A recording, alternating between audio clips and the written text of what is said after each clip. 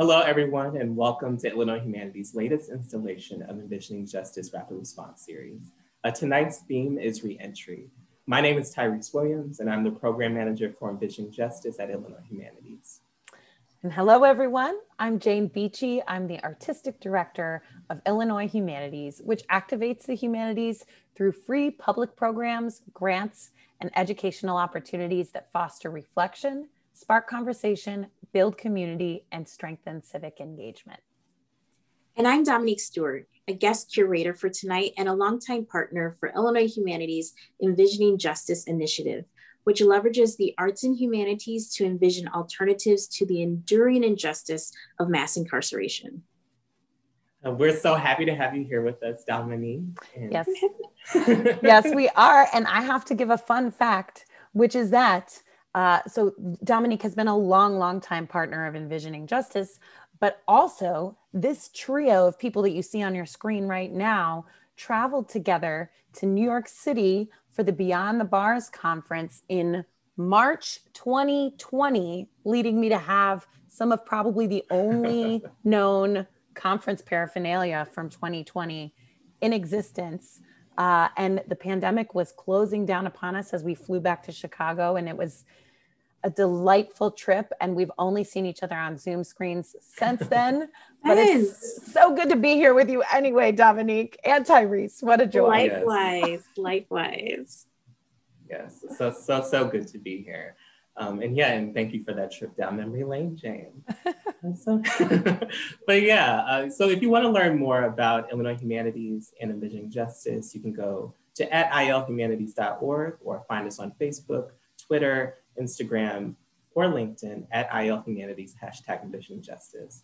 A huge thanks to the multi-talented Tony Santiago, who is our streaming producer tonight and whose video editing skills are making this program possible. Thank you so much, Tony. Yes, thanks, Tony. Now, let's get into tonight's program, the theme for which, as Tyrese said, is re-entry.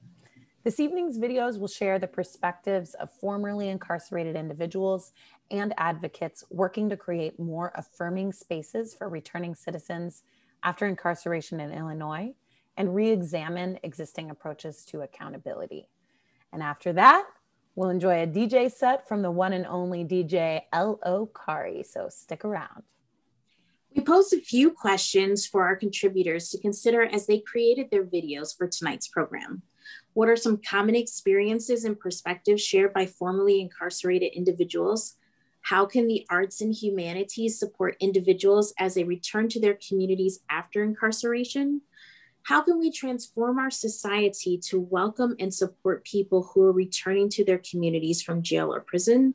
And what reentry support efforts already exist in Illinois, and how can they be reimagined?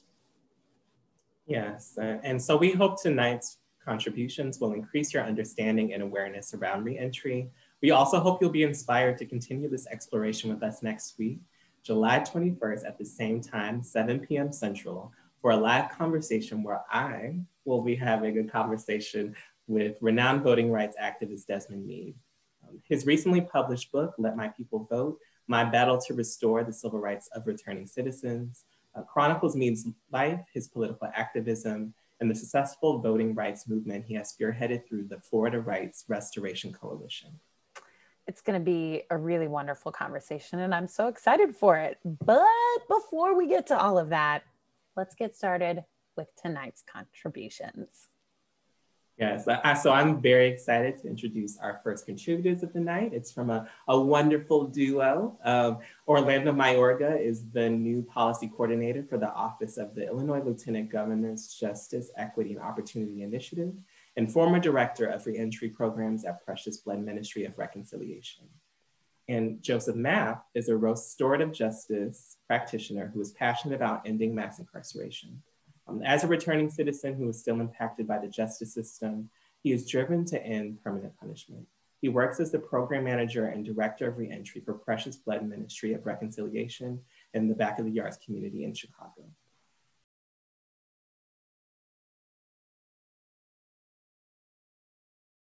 Welcome to the first episode of JoJo and Chili's Reentry Podcast. We're here today again to talk about reentry. My name is Orlando Mayorga. I am a member of the People's Liberty Project, and we're an initiative of formerly incarcerated people, our families, and our children, hoping to not only affect policy change, but also to provide collaborative healing for one another due to the trauma caused by mass incarceration. And my name is Joseph Mapp. I'm a member of the People's Liberty Project as well. Also, I'm the director of reentry at Precious Blood Ministries of Reconciliation, where we provide direct services to our communities and communities across the city. Thank you for your service, Jojo. We're going to get right to it.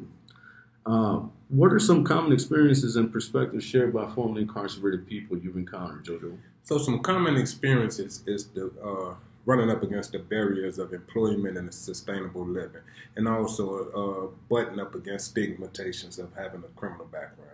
And to ask you a question, Shirley, how can we transform this society to better address these needs so for the individuals returning won't have to face this so much? I think understanding at the end of the day, we're human beings. We're mothers, we're fathers, we're brothers, we're sisters, we're sons and daughters. And I think people need to understand that we're not ex-cons, we're not cons, we're not criminals, we're not ex-criminals, we're people. Chipping away at that language issue, I think, is one way to do it. But also understanding that we need opportunities. We need to be, again, looked at through that human lens and not be discriminated against based on our background. Good point. So this last question, what reentry efforts already exist in Illinois, Jojo? And also, how can they be reimagined? So already there's a lot of services being provided by community-based organizations such as case management, accompaniment, and engaging in different systems that may have the keys to access to these different services. But how they can be reimagined, if you take one, we mentioned housing.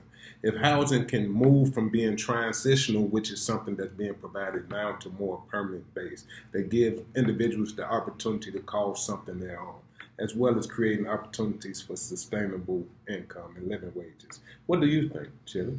I'm directly in line with what you're saying. I understand that Precious Blood is actually engaging in first-time home ownership for formerly incarcerated people, and that's what we mean by reimagining. Understanding that it's not just the short term, it's not the preventative work, but it's also the long-term work and the sustainable work that's necessary for our communities. One thing that I would like to chime in on is the change that we need in the criminal legal system process. It's based on punishment. It's based on not including the voices of those directly impacted, whether it be the families that have been harmed, or whether it's been the person or the people that have caused the harm. There needs to be a more restorative approach to that. And I think we could do that. I think we're moving towards that to be able to be more restorative when it comes to the criminal legal system and empower people to engage in that process instead of having the judge speak for society, instead of having the public defender or the private attorney speaking for the family or the defendant, and for the state's attorney to be speaking for the harmed or the harmed person's family. We need that kind of change. We need that transformative change in not only our criminal legal system, but also in our communities. Building up community capacity, not being so reliant and burdening the police. There are a lot of issues in our community that can be taken care of by people in the community. And I think, again, Precious Blood and some communities like Back of the Yards are taking a big initiative and taking more of that power and relying on the people in the community to be the people that can change the way we do things. Can you, in this closing, can you speak to some of our allies who actually support this work? Absolutely. Shout out to the Fully Free campaign. It's an initiative in Illinois and across the nation engaging formerly incarcerated people and our families to come together and create a power base of voters to see the policy changes we want to see not only in Illinois but again across the country. Shout out also to the All of Us Are None campaign, the national campaign that we are all aligned with, hoping to see this national movement, this national campaign of not excluding people that have convictions or that have been impacted by mass incarceration. What about you, Jojo? Thank you. I would like to shout out Chicago Votes. This is an organization that strives to affect policy and legislation that is affecting many justice-impacted people. Thank you for your work, and many other organizations that do the work behind the scenes that's not being named right now. We appreciate you and we see you. Absolutely. And again, we definitely don't want to miss out on those providing direct services. Shout out to CP for Peace. Shout out to the Restorative Justice Hubs. The work that is being done to restore and to create balance in fractured relationships is definitely the work that is needed. People need resources, and organizations like Precious Blood, like New Life, like Target Area Development Corps are doing the great work on the boots, on the ground. Also, shout out to the outreach workers, the first line of defense when it comes to this violence prevention work. Thank you so much for your service. We could not do what we do in this policy space in partnership and in collaboration with you all. Thank you very much. Y'all have a blessed day. Thank you all.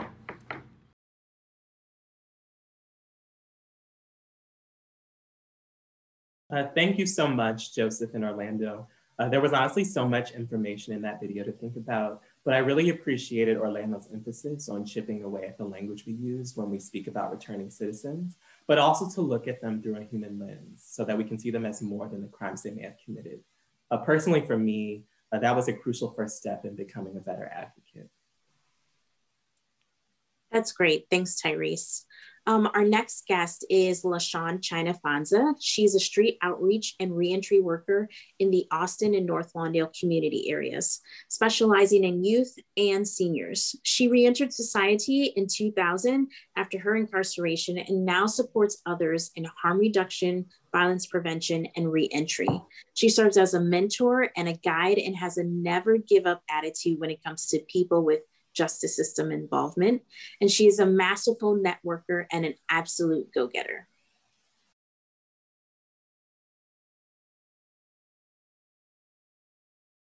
Hi, my name is China Fong. My reentry into society was very, very frustrating, the year of 2000. And at that point in time, there were no female halfway houses. There were only halfway houses for treatment centers. Most of the resources that were distributed, only distributed for men. So that made reentry hard for me. But reentry is also about networking, who you know. I was able to change my life around within a 3-year span. I started school, I started giving back, and today I am a full-fledged social worker that helps with juveniles. I prefer to work with the juveniles because myself, that's when it went wrong for me at 13. So I urge any person, when you see it, say something and do something. It's a lot harder than it was when I was a young lady because there's so many kids getting shot. The resources that we need are more treatment centers and more mental health availability without the stigma of being called crazy. There are so many things that our neighborhood can use. But meanwhile, we are working in the trenches trying to get our neighborhood back together. As a community outreach worker, I do a lot of things with juveniles as well as seniors because that's our beginning and our end. We all start as a child, but we all have to get older and we start teaching our children now. We have a better community when we're older because it's hard to watch these kids die so easily and rapidly. I pray and I work to make a better day.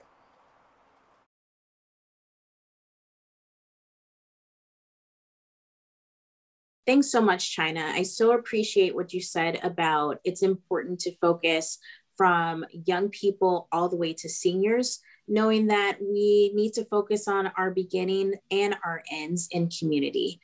We need to make sure that our young people are supported no matter what mistakes they make and are walked through their entire lives throughout their senior years, and to ensure that our seniors aren't isolated and they still know that the community cares about them, no matter what mistakes have been made, no matter how much time has been served. So really appreciate you sharing your experiences. Yes, I echo that. And thank you, Dominique. And thank you so much, China. I've had the incredible good fortune through Envisioning Justice to get to see you in action a little bit and can attest to all that Dominique says and all that your bio says. You're a really powerful advocate and go-getter. And so thank you very much. So I get to introduce our next contributor, Anthony Sims. Anthony is a Chicago-based multidisciplinary artist. As a Black queer person who identifies as non-binary, they create work at the intersections of race, gender, class, and sexuality. Their work has been seen at the Museum of Contemporary Art of Chicago, the Peace Studio, Lynx Hall, Co-Prosperity Sphere, Roots and Culture, and several other locations. They also have a book that will be published through the Center for Afrofuturist Studies this fall. Please enjoy this video from Anthony Sims.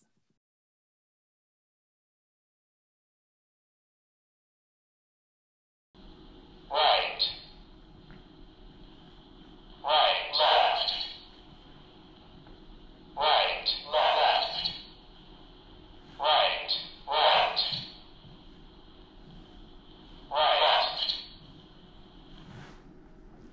Left, left. Right, left. Left. Left, right. Left. Left, right. Right. Left. Right. Left, right. Right. Left, left. Left, left. Right. Left. Left. Left. Left. Right. Left. Left, right. Right. Right, left. Left, right, left, left. Left, right. Left, right. Left, left, right. Left, left, right. Left. Right, right. Right.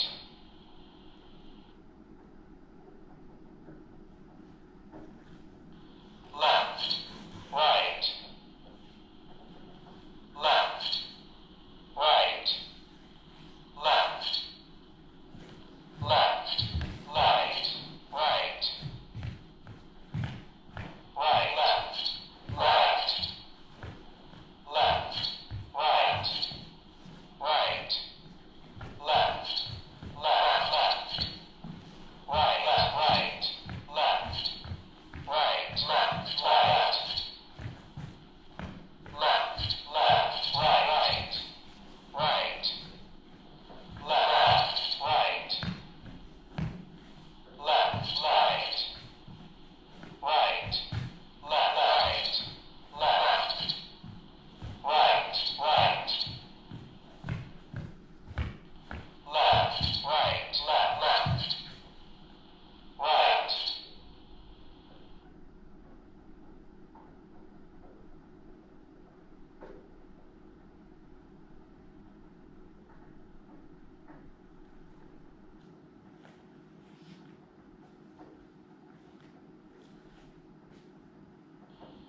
Right.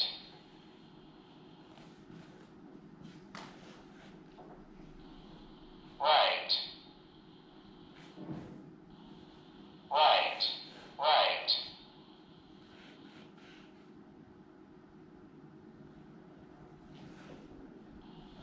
Right. Right. Left. Left. Right. Right.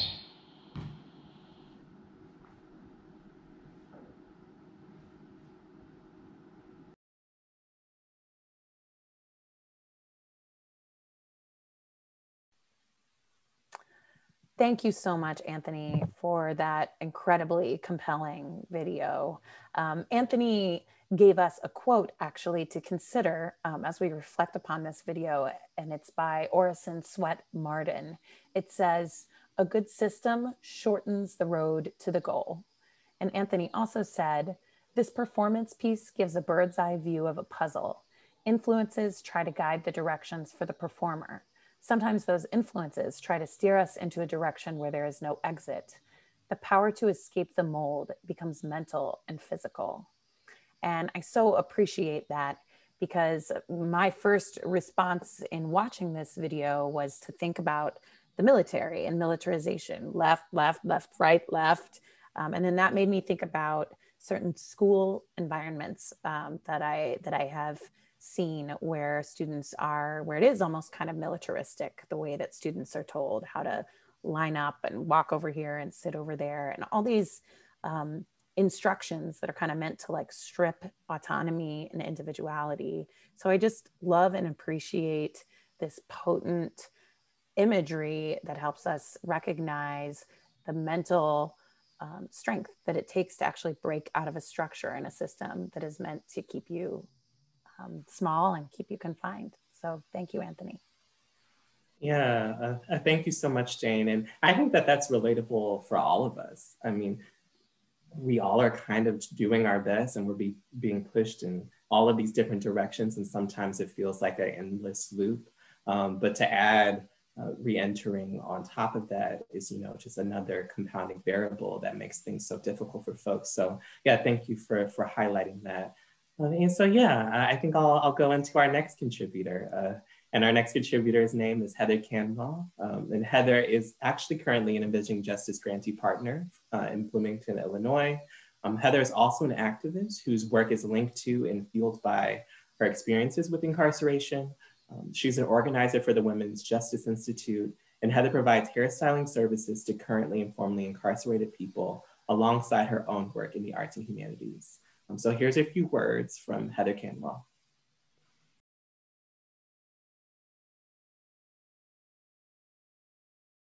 Hello, everybody. My name is Heather Canwell, and I am the downstate organizer for WJI. I am also the founder of Art from the Heart, a non-for-profit that helps children reunite with their loved ones of incarceration. Today, I'm here to talk about reentry. There are quite a few facets to reentry that are overlooked that could really help our men and women in Illinois to be successful in their journey. Illinois Humanities does a great job of helping people with successful reentry by the programs, the grants, the way that they network with their communities. And I believe these are models that should be taken to other communities like in downstate Illinois. There are certain facets to reentry that are overlooked, as I said, such as simple things like personal hygiene. Men and women upon release sometimes don't have that interview outfit, or they don't have mascara or money for a haircut to make themselves feel good upon that interview time. And I'm a firm believer that self-worth is built with self-esteem, and we feel better when we look better. There are 4 things I want to talk about reentry that I feel are most important for women, because I do feel like a woman is like a pie. Pies. Physical, intellectual, emotional, and social. There are quite a few ingredients that will make us a successful member of society upon reentry. Physically, you want to be fit enough to be able to walk to that interview, or be able to walk to and from work and not have to rely on anybody. That would help with successful reentry as well. Intellectually, you have to be able to fill out that application, to use your interview skills and give callbacks. Intellectually is a huge piece of the pie for successful reentry as well. Some men and women have been gone 8, 10, 12 years. They've never seen a MacBook. The last technology they may have seen is a typewriter. So intellectually, to be able to broaden intellect to offer more opportunities is great for successful reentry as well. Emotionally, it's a huge part of the pie, because you're going to have to deal with rejection. It's inevitable. 1 out of 10 interviews, you may get a yes, but you are going to get no's. Unfortunately, people are judged upon our mistakes 10, 20 years ago. But emotionally, if you're stable enough to know that it's not really you, it's them and there's something better for you, then emotionally you'll be able to deal with that rejection and be able to be successful. And the last ingredient to the pie is the social aspect. The social aspect is super important for cutting recidivism rate and building support systems. Socially, you have to cut ties with the people that you hung out with before that may have gotten you in trouble. You may have to build a new network, a new social circle, but they're all positive people and you can recreate your life and your daily habits and your behaviors. So socially, you have to be strong as well and know that you're starting with a blank slate. All of these ingredients to the pies for a woman and a man are ingredients to make for successful reentry.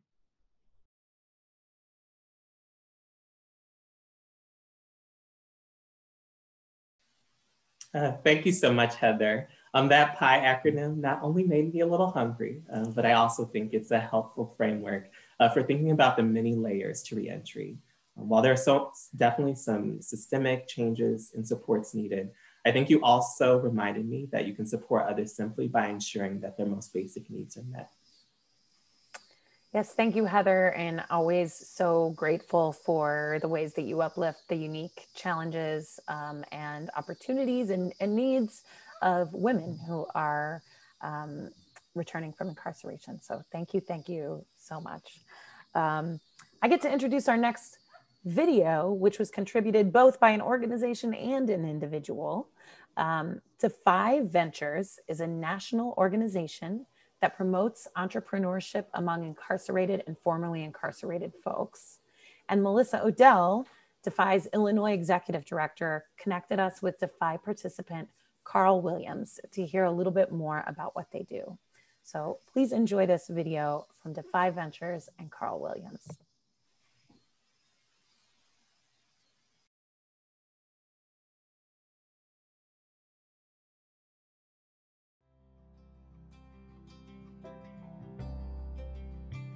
Defy Ventures' mission is to shift mindsets to give people with criminal histories their best shot at a second chance. Our vision is to cut the recidivism rate in half by leveraging entrepreneurship to increase economic opportunity and transform lives. Hello, my name is Carl Williams. I am currently a person who is formerly incarcerated, who has just come home after doing almost 27 years. Today I just wanted to have the opportunity to be able to speak a little bit about myself and being someone who's formerly incarcerated. Coming home from being a person who was formerly incarcerated, I think that one of the things that I had been faced with and that others who like me are faced with is preparing yourself and coming to a society that has, in a sense, almost passed you by for the time or the duration that you spent away from the society. So you have to, in coming home, you find yourself trying to adapt to everyday life of being free. Most people would think that it should be an easy transition, but you're released from prison with a bus ticket and $50. How do you integrate back into society with $50 and a bus ticket, but with no resources? So if you're lucky enough or blessed enough to be able to have those resources, then maybe there's plenty of opportunity and a blessing for you to be able to do so. But for those who don't, where do they go, what do they do, and where do they begin, as I spoke of in the beginning? But once I became a part of the program of Defy, I found the developments that it offered me when it came to my growth, also when it came to my healing, by adding to my education, as well as my communication, and being a resource for me when it comes to business and growing and supporting not just myself, but my family and my community. One of the things that I've enjoyed and that I've loved about Defy is the opportunity adventure. And what I mean by that is having the opportunity to be able to create a business, also to be able to create and use your ideas to not just better yourself, but better your community and those who you come into contact with every day. One of the things that I always take is how they talk about building business. So I make the connection of building business when it comes to building myself as well. The person that I would want to be, and their information was the business that you would want to build. So I make those connections from the business that I want to see and the business that I want to build, and I make that and align that with myself, the person that I want to be, and the business that and the person that I will want to continue to build and grow and develop into.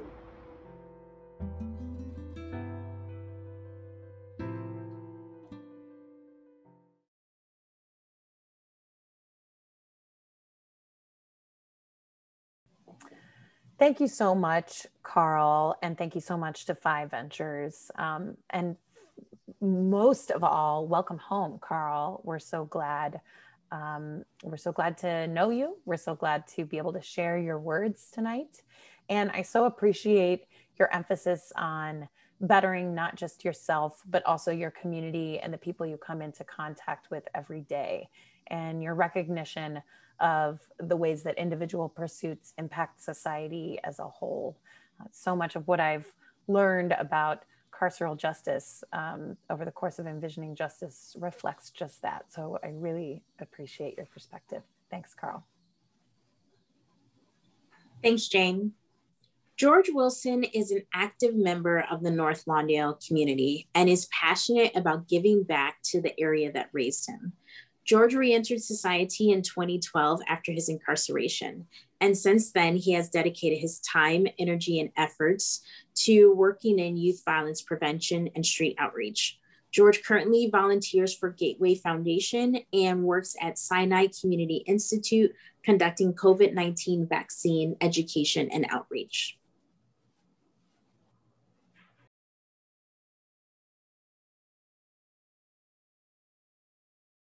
When I returned from jail, it was kind of like real scary.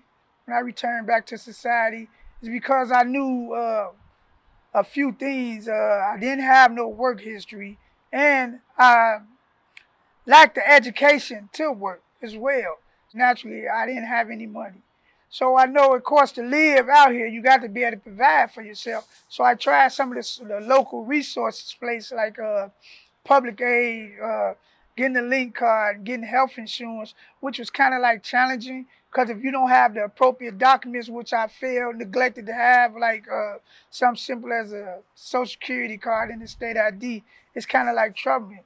So one of the individuals that I met while I was incarcerated was an individual that belonged to a drug program called Narcotics Anonymous. So he used to always tell me, he said, George, man, if you can learn how to get out and stay away from drugs, man, things will open up for you, endless possibilities. And I used to always say, well, man, I don't have a place to stay. I don't have a job. He said, look, man, don't worry about that. He said, I tell you what, if you can get out and you don't get high the first day of you getting out, I set you up to a place where you probably can start, you know what I'm saying, getting housing, and they can also put you in a job training program. So that friend stuck to his promise, and I stuck to mine, which I didn't use drugs my first day being returned to society, and he put me in like a halfway house, I want to say. So I was transformed to this place called Gateway Halfway House, and it was for those individuals that's trying to stay out for drugs. So that was my first priority, to remain drug free. So upon remaining drug free, I say for like 28 days, an individual had told me, man, you got drug free, you can pass a drop, man. I got some work for you, man, if you can continue to pass a drop. So he turned me on to this day labor program where I had to take a urinalysis drop and stay drug free. Helped me get my ID and social security card. I had went to the public aid office and got a link card so I could pay for food while I was in the shelter as well. But I still always had in the back of my mind, I knew my past would catch up with me and kind of like deter me from having a better future. So I think it's very important for guys like myself to tell their story, to let other guys that's like myself, formerly incarcerated or that's about to return to society, to know that there is chance, there is this thing called hope. Who's best to tell a story than someone that's been in their shoes?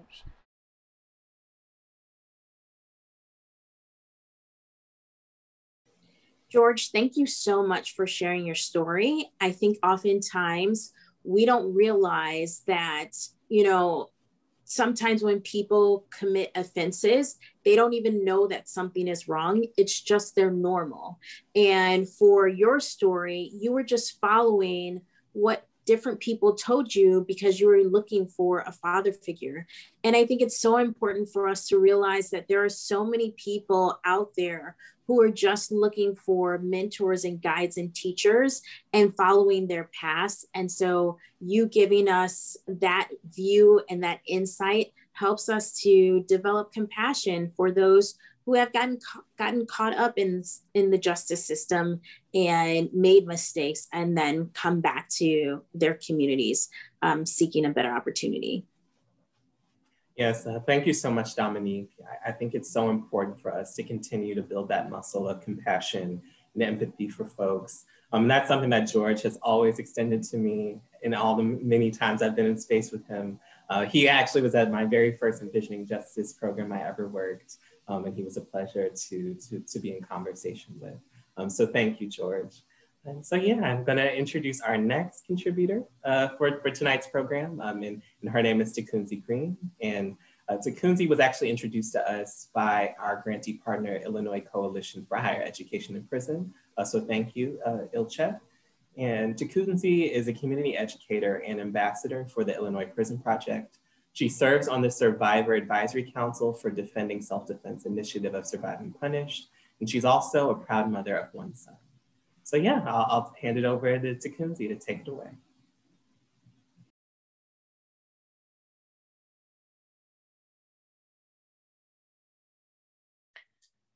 The criminal system and the larger community need to create avenues for people in prison to transition back to the community to be successful and productive.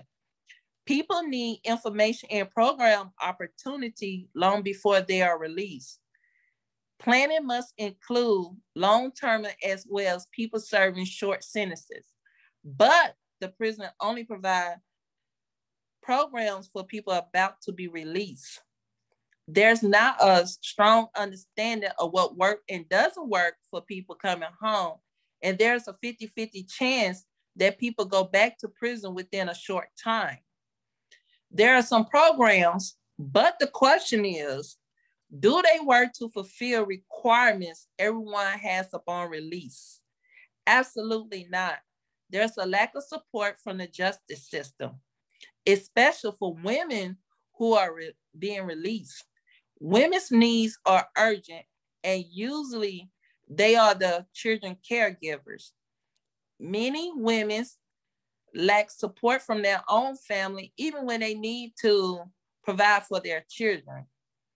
There's not enough program and information within the prison system to help women get back to normal life without going through the hardship of reuniting their children, getting everything they need to support their children, like finding a job and getting housing. The loss of freedom and recovering from it causes a person to suffer long-term consequences. It's like we are still being punished after being released and don't have much to look forward to. Parolees face the barriers of restriction from certain jobs, getting housing in the system, as well as work skills after incarceration. The collateral consequences of a criminal record hold a lot of people back from moving forward in life as law-abiding citizens. The system needs to completely change to provide people with programs and resources from the beginning of their sentence incarceration, and to provide quality community programs to people when they come home. Community members and artists can play a vital role in healing people coming home and advocating for a system change.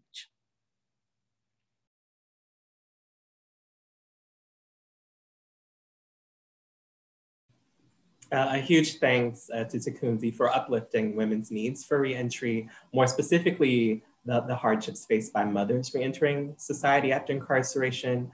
And I also want to shout out Moms United Against Violence and Incarceration for allowing us to use that awesome graphic throughout the video. Thanks, Tyrese, and thanks to Kunzi.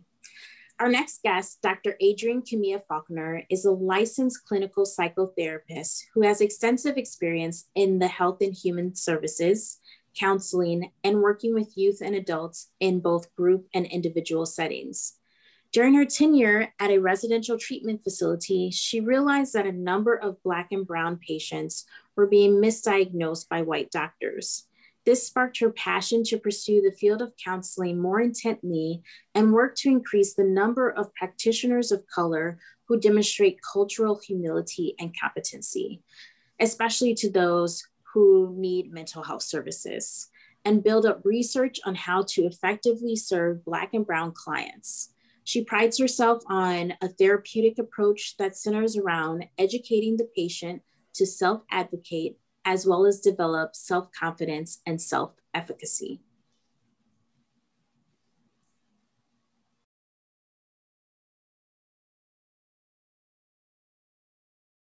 Hi, my name is Dr. Adrienne Camilla Faulkner, and I'm a licensed clinician. You know, working with the formerly incarcerated, I've learned several different experiences shared, including the inability to feel like I belong, right?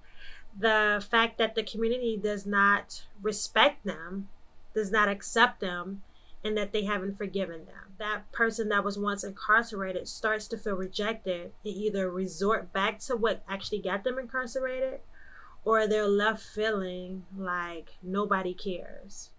I'm a fan of the arts and humanities. For one, I think it teaches incredible critical thinking skills. It allows the person to learn and explore. My favorite is kind of creating your own destiny, or co-creating, if you will.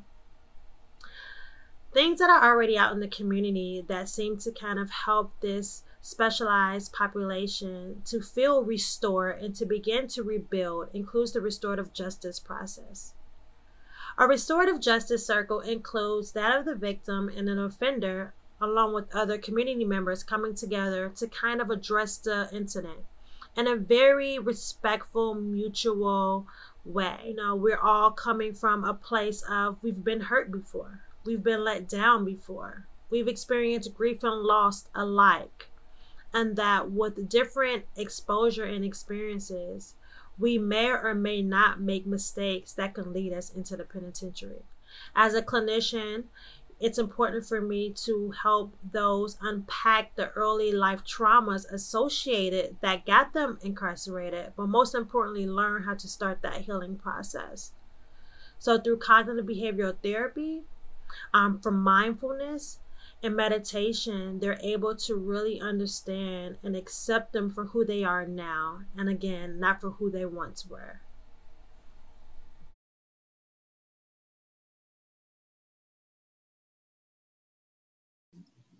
Thank you, Dr. A, for sharing the clinical approach as well as the regular everyday approach that anyone can use for restorative justice practice. No matter if you are the offender or the victim, we appreciate that both can come together and restore their relationship and restore and build community.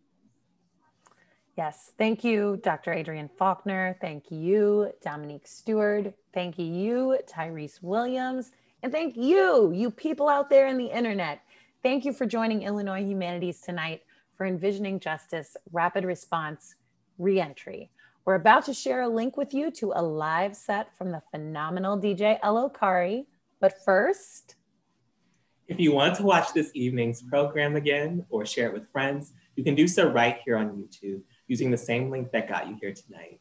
Huge thanks to all of our contributors, to our fabulous funders, the Art for Justice Fund, the Mellon Foundation, and the John D. and Catherine T. MacArthur Foundation Safety and Justice Challenge. Also, a huge thanks to the entire staff of Illinois Humanities, and again to Tony Santiago for making this all technologically possible. Yes, thank you. And as a reminder, please join us next week, Wednesday, July 21st at 7 p.m. Central Standard Time for Love Will Win the Day, a conversation with Desmond Meade and our one and only Tyrese Williams. In fact, you can stay abreast of all that Illinois Humanities has to offer at ilhumanities.org and at ilhumanities on social media. But first, stick around. We're going to play Shout Across Mountains by Growing Concerns Poetry Collective during the credits, and then be sure to follow the link in the chat to enjoy DJ Elokari's stellar set. Thank you so much for joining Illinois Humanities tonight for Envisioning Justice Rapid Response Reentry. Good night. Thank you. Good night. Good night.